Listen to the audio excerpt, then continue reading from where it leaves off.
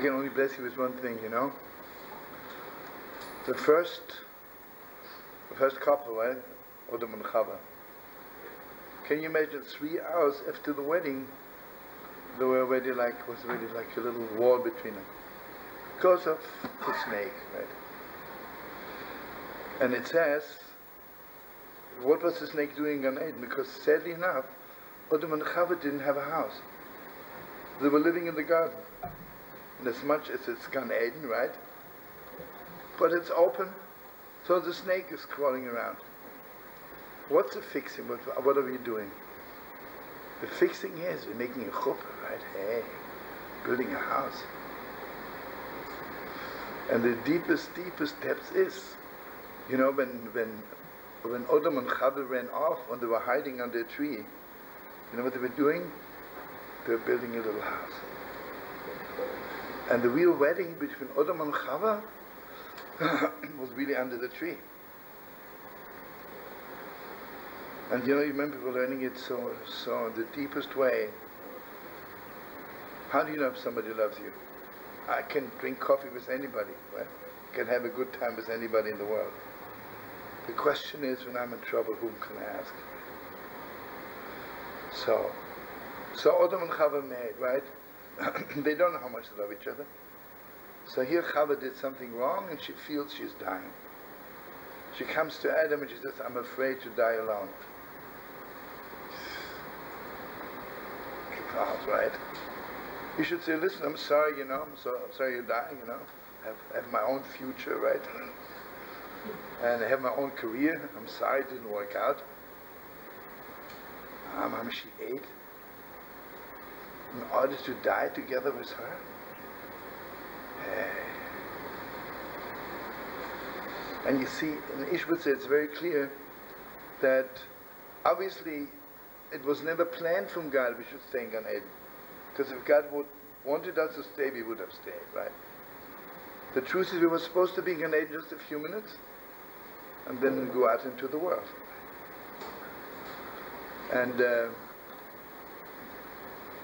anyway, so they build a house, right? What's a house? A house is, in a house I only want to live with somebody I love the most. Love the most, right? Anyway, so I want to bless you. You should never let the snake in. And don't ever live in the garden, even if it's beautiful. You know? Some people think, you know, we have like an open house and everything, you know, it's like a garden. No, it's got to be a house. And I want to bless you with the best house. And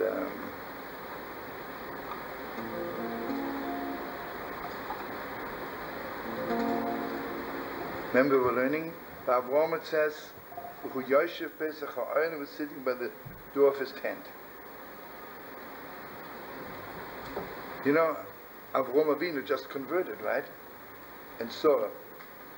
And obviously Sarah's conversion was so deep that the Torah doesn't mention it, because it's, even God couldn't put it into words, right? It's beyond us, right?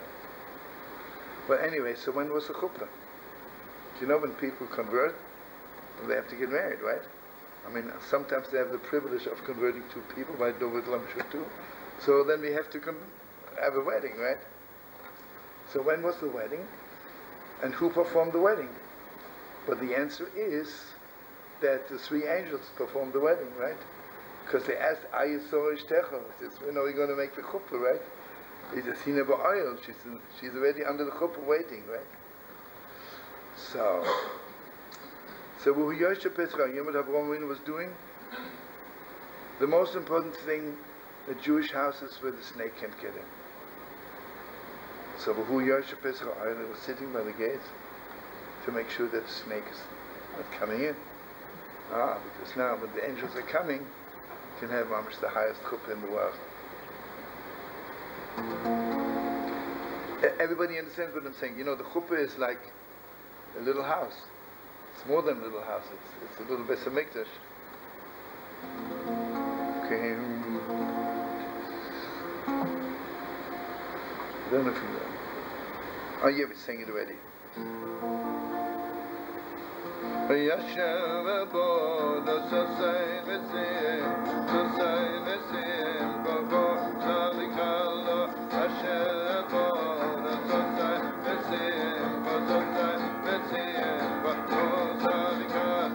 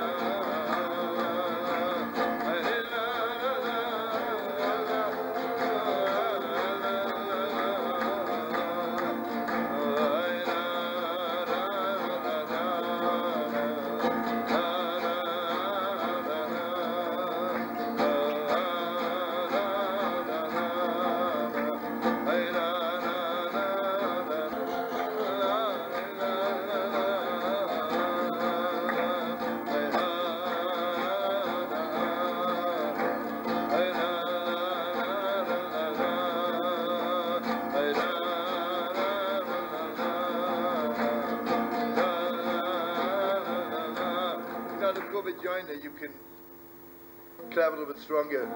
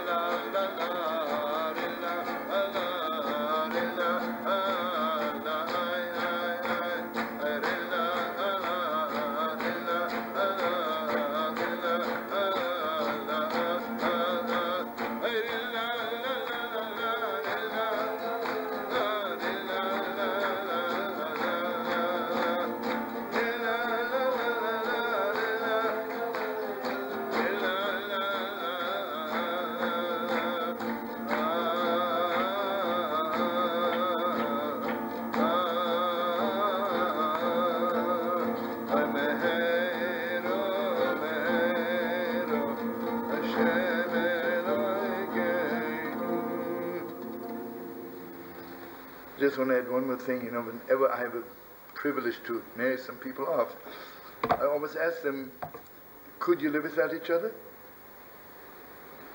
And if one of them is a little like, not so sure, and I say, listen folks, I love you, but you have to go to another rabbi. I think I shared with you once, I had a couple from Montreal. They came and I asked them, can you live without each other? I could not imagine being alive without whatever her name was. She says, I can imagine myself being married to somebody else. So I said, folks, I love you both, but, I don't want to marry you off.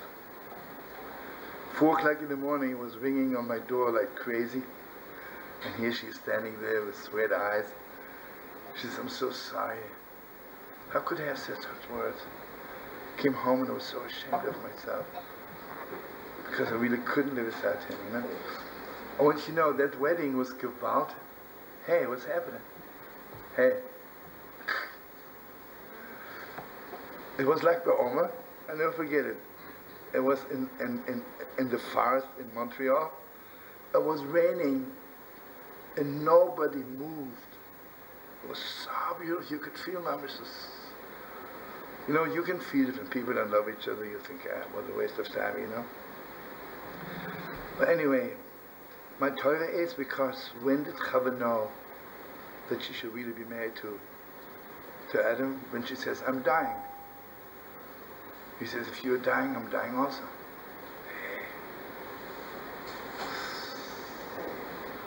It's a different story, right? Okay, I tell you, one day, Mamash Dovet Lamimi and Rameir, we have to organize Mamash simply learning Beis Yaakov on Odom and Chava, it's the deepest. I don't want to say anything bad, sometimes I listen to people talking about Odom and Chava, like Chava terrible, or very, very, very shallow woman, right? she sees an apple and there she falls for it. Actually, she was like a living cookbook. That's all interested her. Adam was a very deep person, you know. Disgusting, right? Anyway, so now